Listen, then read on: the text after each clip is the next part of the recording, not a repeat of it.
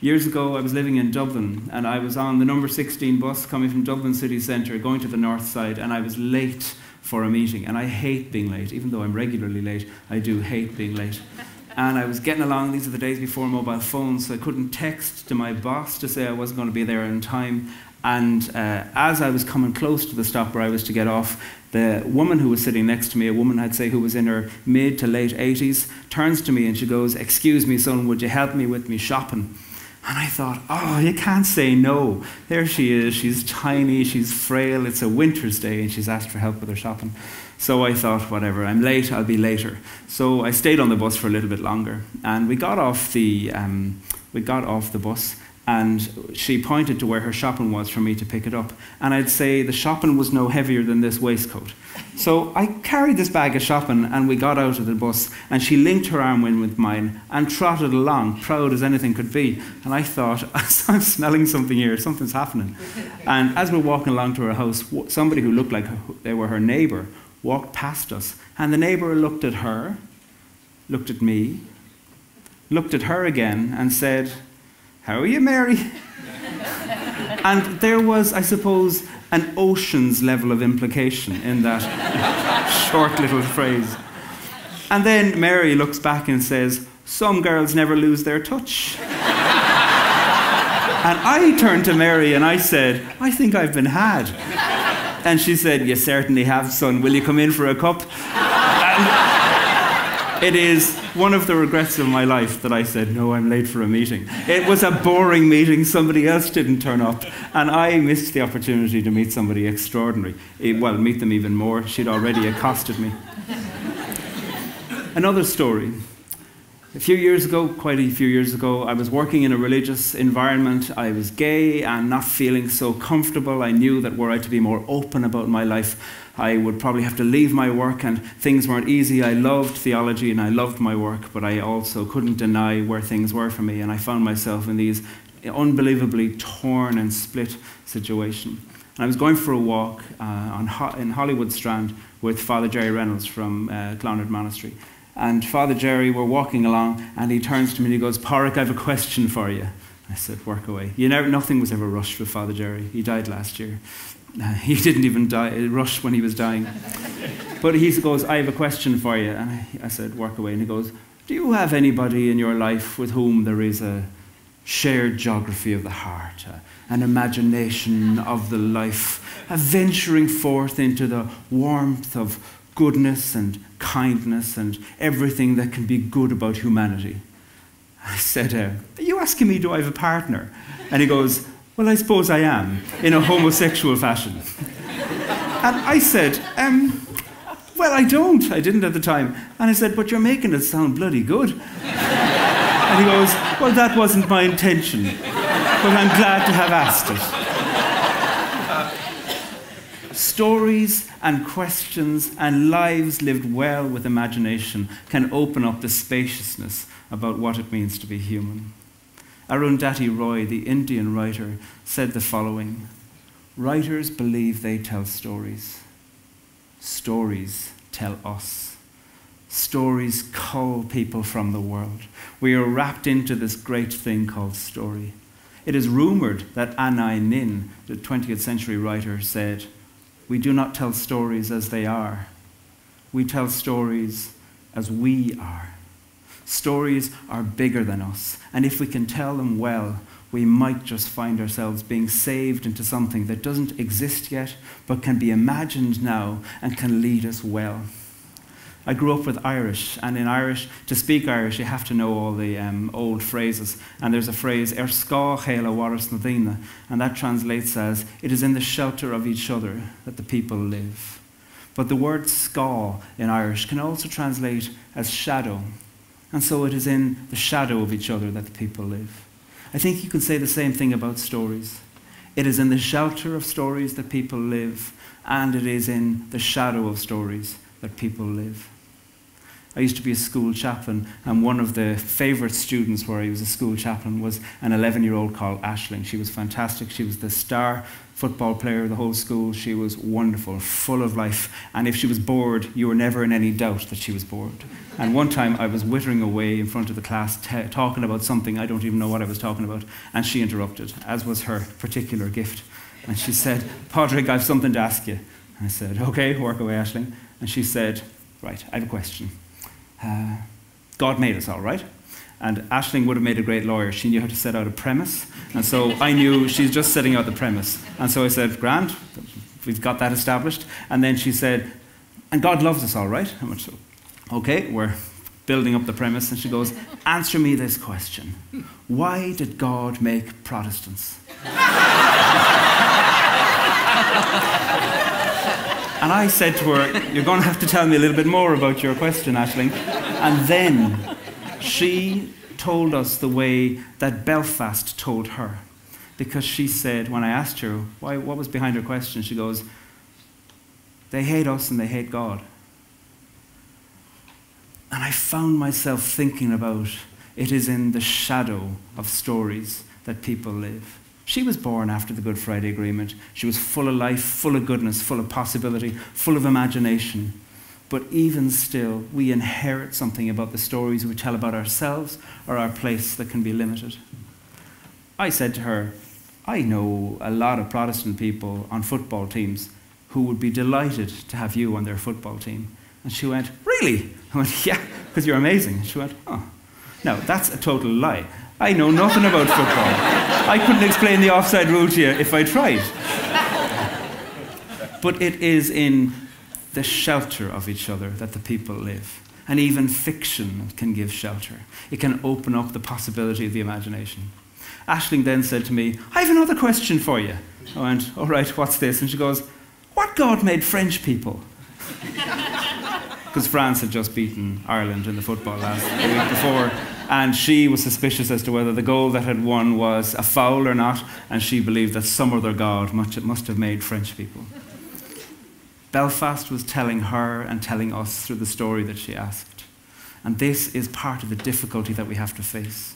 We have to find ways where our stories can be imaginative enough, broad enough, spacious enough, open to the imagination, open to the possibility of creating curiosity and relationships where there currently are none, open to the possibility of trust in the capacity to ask a good question, or when you're confused to say, "I've never met somebody like you, tell me more about you."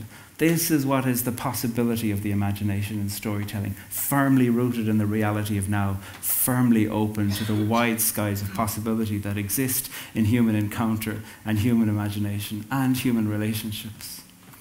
One time I was working at Corrymeela, the organisation that I lead now, and one time I was leading, years ago, I was leading a dialogue session over a year.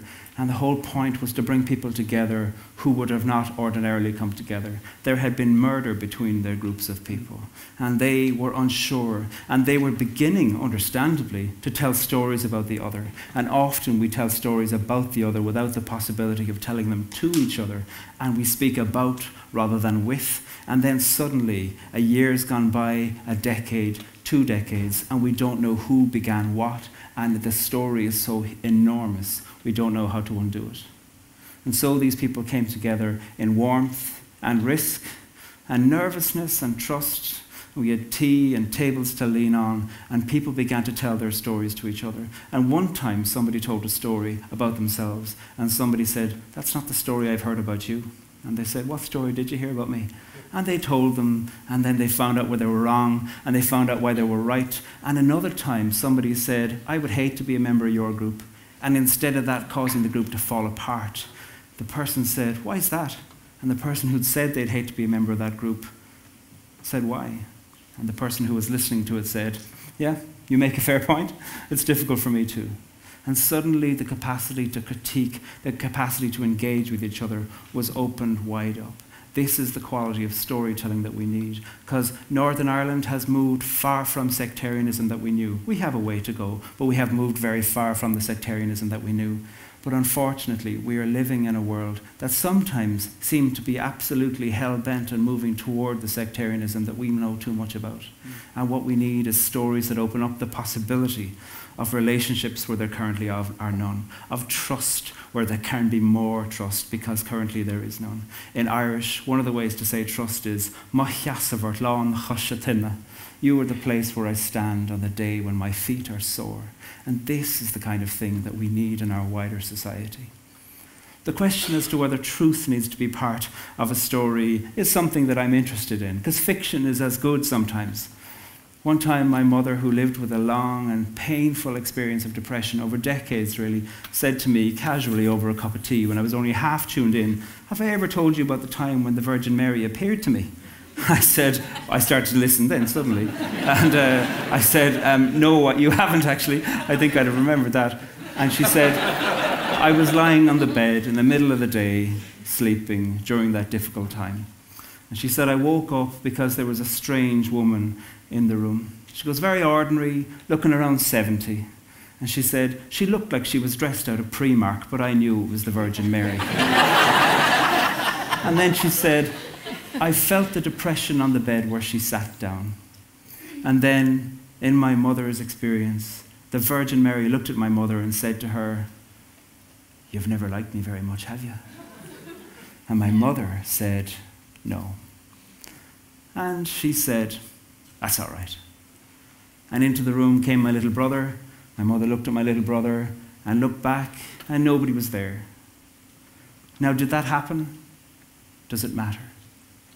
The Zen Buddhists have an understanding that when the wrong question is asked, you can say mu, M-U, because sometimes to ask the wrong question is to inhibit the possibility of goodness that is present in the story. And so, did that really happen? Is it true? Mu.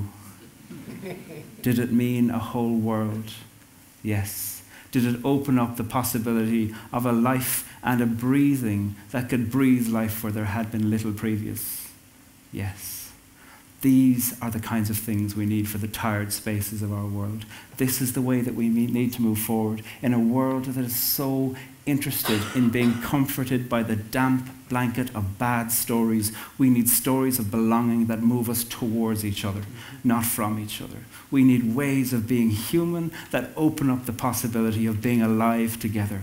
We need ways of navigating our differences that deepen our curiosity, that deepen our friendship, that deepen our capacity to disagree, that deepen the argument of being alive. This is what we need. This is what will save us. This is the work of peace. This is the work of imagination. A few years ago, as Belfast, I suppose 10 or 12 years ago, as Belfast was moving into the first few years of the Good Friday peace agreements, I was at a big, long, complicated, argumentative meeting in South Belfast. And it had gone on an hour and a half too long already, and Sandra Rutherford was leading it, and it was 11 o'clock. It was supposed to have finished by 9:30, and she was going, "I'm going to bring this to a close." And Seamus was next to me, and Seamus puts his hand up. Seamus was in his early 70s, and Sandra knew Seamus very well, and Sandra said, "Seamus, we're an hour and a half overdue, and so do you really have something to say?" And he goes, I do. And she said, "Is it actually important?" Because she knew him well. And there was about 120 people there, and you could feel the anxiety in the room, people wanting to go. And Seamus goes, "'Tis important, absolutely." And she went, "Seamus, I'm going to give you around 20 seconds. Sandra's a very gentle person, but not with Seamus, because she was going, "Seriously, Seamus, keep it short." And so the room settled down as far as we could. Seamus stands up and he goes, "Well, now that I have the floor, I'll start with a story." And the room relaxed. A well-told story can change the way we relate to time. It can change the way we relate to each other. It can take tired energy, it can take the capacity to leave and turn it into the capacity to stay. And what happened afterwards is that people stuck around. People stayed. Seamus had a big queue of people. I don't remember what the story was. What I do remember is that his story opened up the wide, expansive places of humanity that we can be part of. This is the work that Corrymeela does. It is the work that so many organisations and places of goodwill do. It is the work of the kitchen tables that are yours. This is the possibility of being human that we can have when we tell good stories widely with a great imagination. This leads us into the deepest possibility of our imagination and of being human. Thank you.